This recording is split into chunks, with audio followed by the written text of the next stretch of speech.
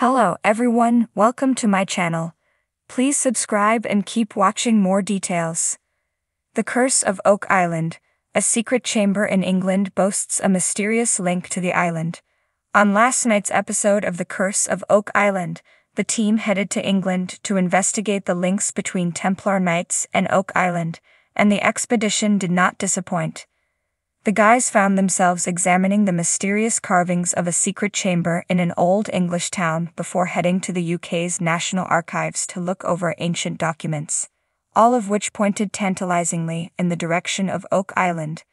As reported in the episode's preview, members of the Oak Island team had been persuaded by Templar Knight expert and author Gretchen Cornwall to travel to Royston Cave in England, where they would find a secret chamber that could prove the medieval knights had traveled to Oak Island 7 centuries ago.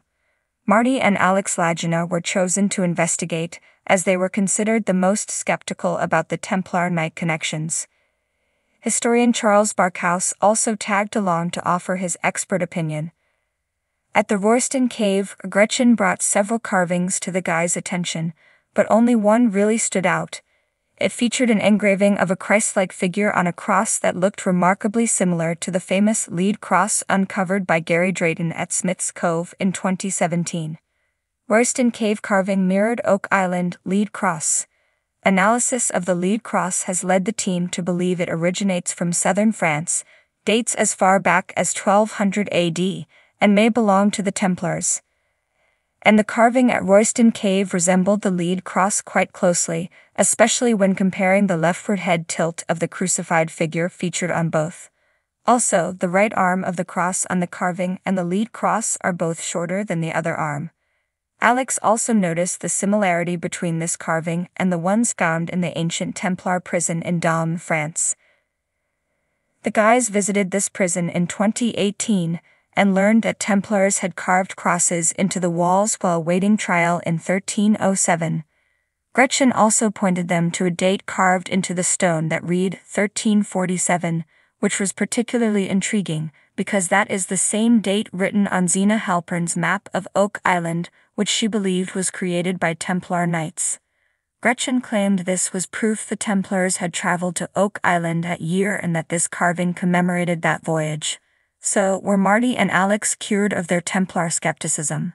Well, not quite, but they are certainly intrigued enough to believe it warrants further investigation. Oak Island team examines the UK National Archives for clues to the mystery. Marty, Alex, and Charles weren't quite finished with England. They then headed to the UK's National Archives in London, where they found some very interesting documents relating to Dux Anville and his expedition to Nova Scotia in 1746.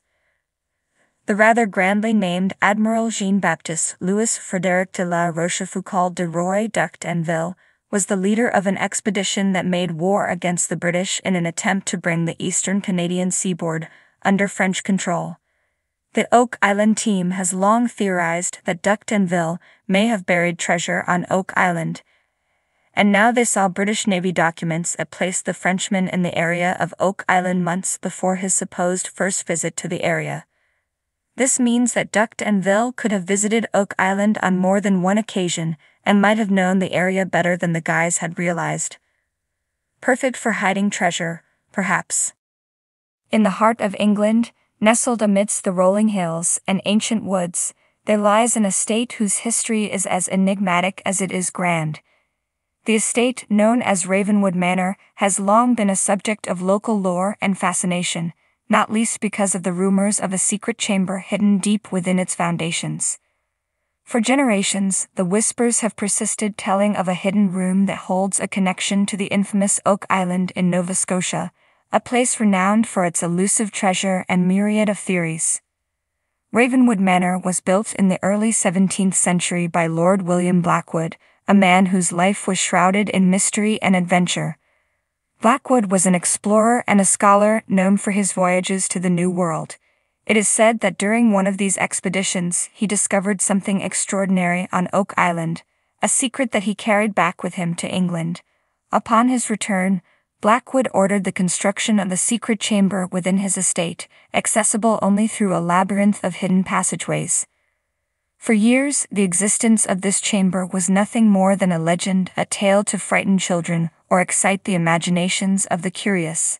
However, in the late 20th century, a series of renovations at Ravenwood Manor led to the accidental discovery of a concealed door behind a bookcase in the manor's extensive library,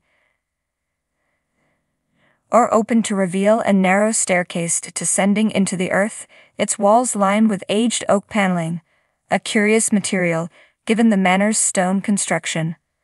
At the bottom of the staircase lay the fabled secret chamber, untouched for centuries. Within, the air was thick with the scent of old parchment and musty wood. The room itself was small, dominated by a large oak table in the center, upon which rested a collection of ancient maps, journals, and curious artifacts. The walls were adorned with tapestries depicting scenes of exploration and conquest, with one in particular drawing immediate attention, a detailed rendering of Oak Island, marked with cryptic symbols and annotations. Among the documents on the table was a weathered journal belonging to Lord Blackwood himself. Its pages, brittle and yellowed with age, detailed his journey to Oak Island and the extraordinary discoveries he made there. According to Blackwood's account, he had indeed found a treasure on the island, but it was not gold or jewels. Instead, it was a repository of knowledge, ancient manuscripts and artifacts that hinted at a secret history of the world, one that predated even the oldest known civilizations. Blackwood's journal described how he carefully documented and removed some of these items, bringing them back to England to study further. He believed that the secrets of Oak Island were too dangerous to be left unguarded and too powerful to be disclosed to the world. Thus, he created the secret chamber at Ravenwood Manor to house these items securely. Among the most intriguing of the artifacts was a small, intricately carved chest made from the same oak wood that seemed to connect Ravenwood to Oak Island. The chest, when opened, revealed a collection of scrolls inscribed with a language that no scholar had ever seen before. Accompanying these scrolls was a series of stone tablets bearing a strange, indecipherable script and a map that appeared to show the layout of Oak Island's infamous money pit, along with several other subterranean structures that had never been discovered by modern treasure hunters. The discovery of the secret chamber at Ravenwood Manor sent shockwaves through the archaeological community. Scholars and historians flocked to the manor, eager to study the artifacts and decipher the mysteries they held. The connection to Oak Island, long considered a mere legend, now had tangible evidence to support it. The revelation that Lord Blackwood had not only explored the island but had also retrieved and hidden away some of its secrets added a new layer to the enduring mystery.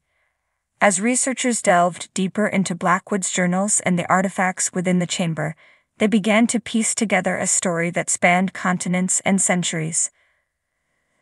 The scrolls and tablets suggested that Oak Island had been a place of significance for an ancient and forgotten civilization, one that possessed advanced knowledge of engineering, astronomy, and perhaps even navigation. Civilization, it seemed, had chosen Oak Island as a repository for their most valuable secrets, entrusting them to the island's natural defenses and their own ingenuity. The map of the money pit, with its detailed annotations and previously unknown locations, reignited interest in Oak Island among modern treasure hunters. Expeditions were launched with renewed vigor, guided by the clues provided by Blackwood's documents. The secrets of Oak Island, once thought to be lost to time, now seemed within reach, thanks to the hidden chamber in Ravenwood Manor. The manor itself became a site of pilgrimage for enthusiasts of the Oak Island mystery. Visitors marveled at the craftsmanship of the secret chamber, the preserved artifacts, and the tantalizing hints of a lost world. The connection between Ravenwood and Oak Island, forged centuries ago by a daring explorer, continued to captivate and inspire those who sought to uncover the truth. In the end, the secret chamber at Ravenwood Manor did more than shed light on the mystery of Oak Island. It reminded the world of the enduring allure of the unknown, the thrill of discovery, and the timeless quest for hidden treasures. Lord Blackwood's legacy, entwined with the enigmatic island, lived on, a testament to the power of curiosity and the endless possibilities that lie hidden just beneath the surface of history.